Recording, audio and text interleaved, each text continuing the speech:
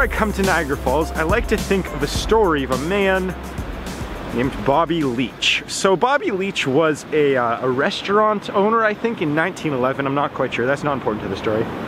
But one of his friends one day went up to him and said, hey, that girl, Annie Taylor, just went over the falls in a barrel.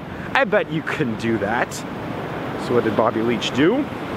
Well, what Bobby Leach did was he went into a barrel and went right over those falls right there.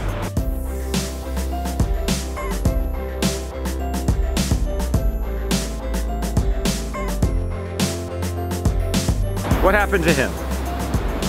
What do you think happened to him? He lived. Actually, he did live, and historically speaking, only about half of the people that attempt that stupid stunt survive. But people mistakenly fall into the Niagara Falls all the time. Just people fall in, people commit suicide, people die from that thing all the time. And so the fact that there's actually 30 people that have survived that fall in a barrel, you know, that's quite amazing. So anyways, after Bobby Leach went down in the barrel, down Niagara Falls, he took a few months to recover. He was kind of beat up, but he was, you know, in the end, he was okay. So he wasn't done there. He decided that that wasn't a daring enough stunt. So what he did was he went into the whirlpool rapids and tried to swim in a rapid, in whitewater, in pretty much whitewater rafting. He tried to swim in it. And he wasn't successful, but he did manage to survive. He didn't swim it, but he had to be rescued. So where am I going with this? There's this thing called spiritual fitness. So in 1911, Bobby Leach went over the Niagara Falls and survived. 1926, he managed to survive swimming through whitewater rafting conditions.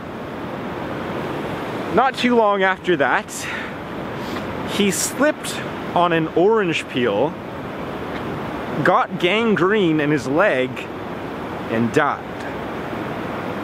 What's the moral of this story?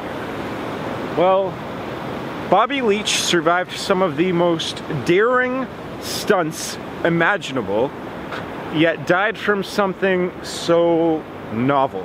What I'm trying to say here is that you never know when your day will come.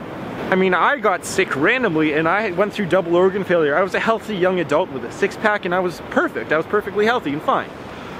But you just never know when your time will come. So spiritual fitness is, if you are a God person, just make sure you're right with God. Make sure you're right with your family. Make sure you always tell your loved ones that you love them before you go. I know it's so cheesy and stuff, and I'm not one of those people that gives, you know, those mindset kind of videos. I'm usually just a business person, but it's something to think about whenever I come here. Whenever I come to this beautiful place here. Is that there are very, very, very simple things that can end your life that you will never see coming. Yet there are some daring things that you may not do, you may not want to risk, you may not want to try because you fear death, you fear punishment, you fear whatever, and you might regret it. It's really cold out here, by the way.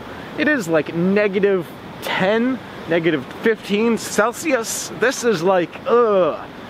Anyways, I got to kind of wrap this up. So spiritual fitness, pretty much just make sure you're right with all the people around you. Make sure that you know that at any time you could die. Make sure that you live life to the fullest. You take risks. You go all into ventures that you want to do. Anyways, just be right with your loved ones. I love you all. You're all very beautiful people. Hopefully you enjoyed this video. And yeah, I will see you guys in the next video.